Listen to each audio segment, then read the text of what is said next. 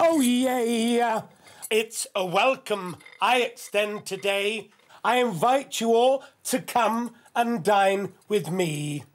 Without any more delay, we'll get our evening upon its way. But Jack the Cat is well on his way to finishing the canapes.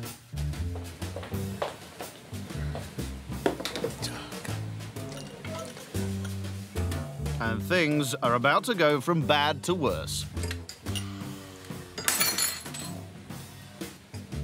Accident number 2. Luckily for the awaiting diners, he decides to make some fresh canapes. I'm readdressing the situation that you see before you. So we had to do a quick repair. I do apologise, ladies and gentlemen, for the slight delay. No, not a problem. It's fine. Cat thought it was his turn to come and dine with me. Oh, right. And not you, so here, have the first take. Well, they do say that honesty is the best policy.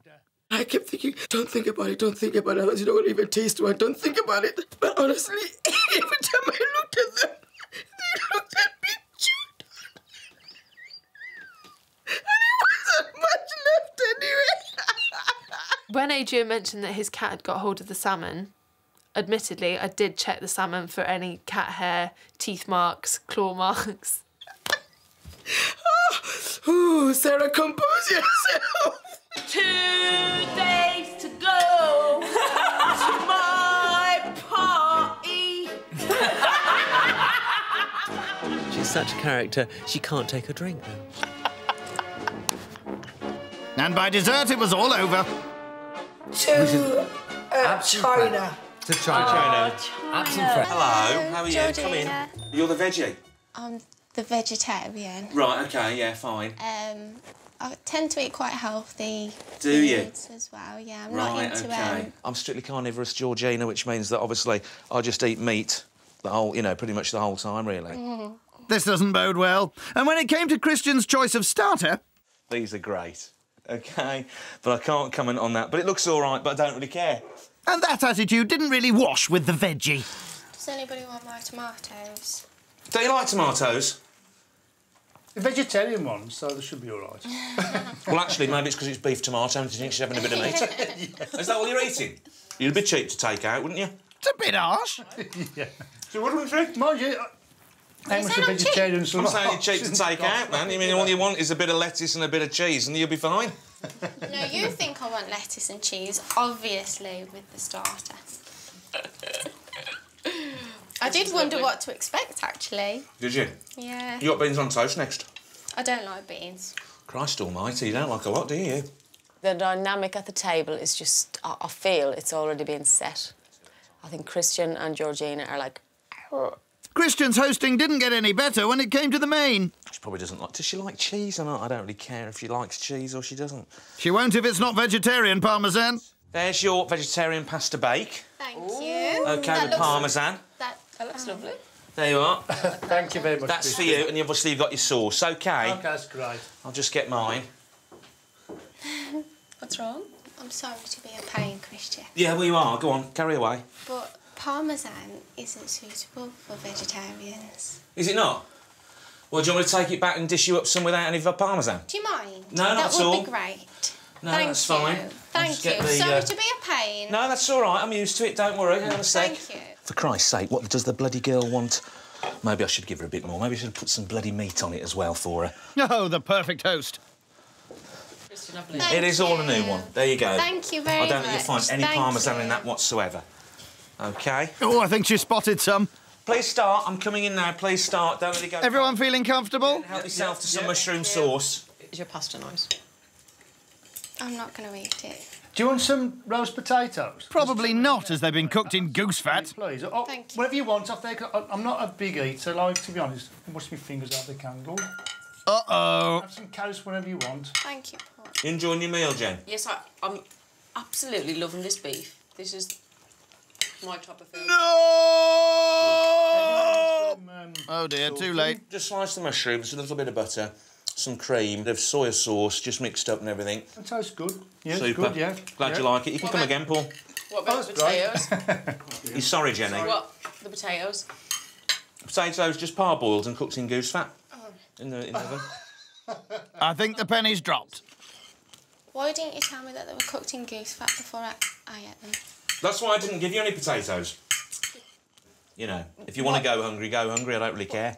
Oh, that's another point gone. You're getting right on my wick, to be honest, and I think that you've been very rude. You haven't enjoyed anything. You're too fussy to please.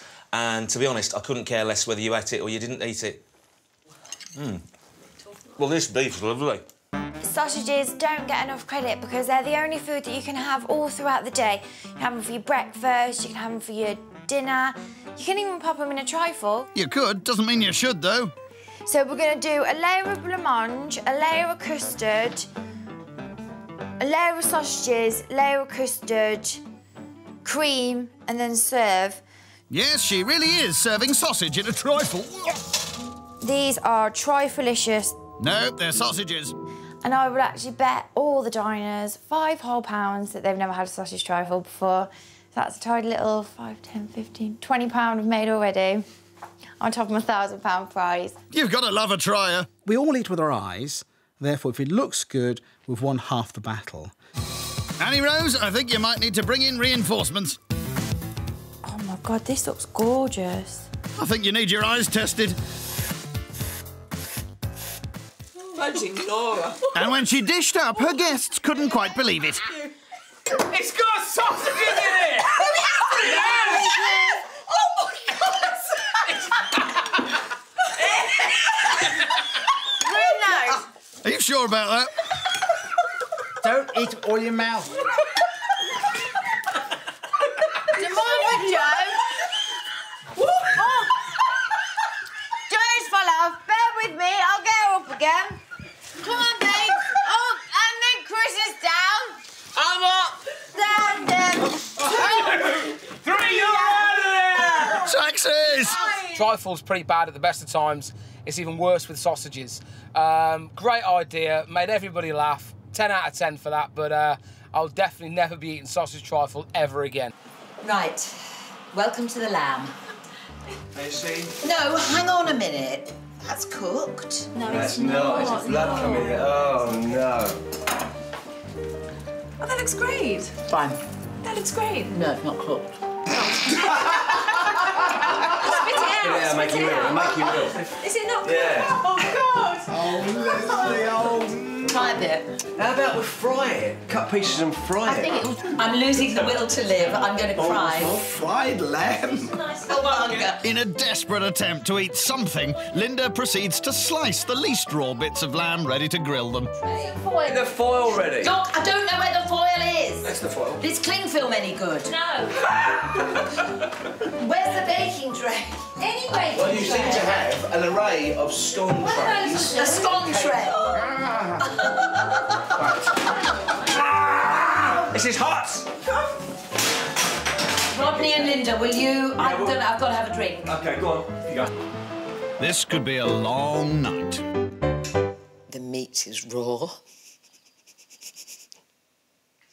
The carrots were uncooked. After 4 hours in the oven.